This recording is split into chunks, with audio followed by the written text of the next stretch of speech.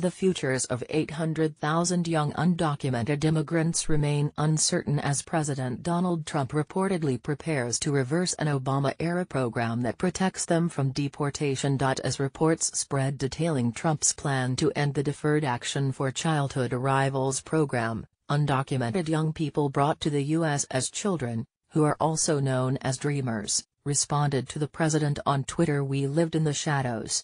We lived in fear. DACA gave us hope. DACA made us feel safe. I will not go back to living in fear.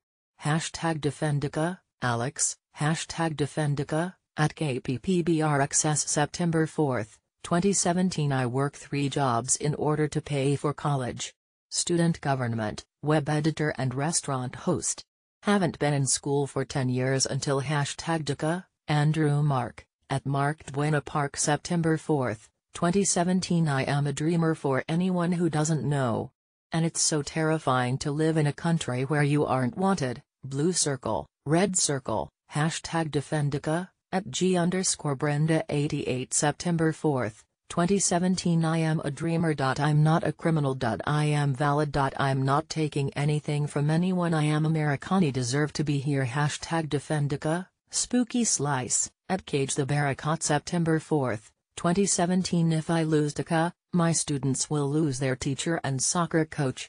I will have spent my life savings to get a college degree but no job. Ramon Ivan Ramirez, @_Ramon17 September 2, 2017 I have a job and am now a sophomore in college. I am not a criminal. I am a human being wishing to live a life without fear. #DefendDACA, @NotKindaWeird September 4, 2017 I am a dreamer. I will not be shoved into the shadows again. I will not give up hope.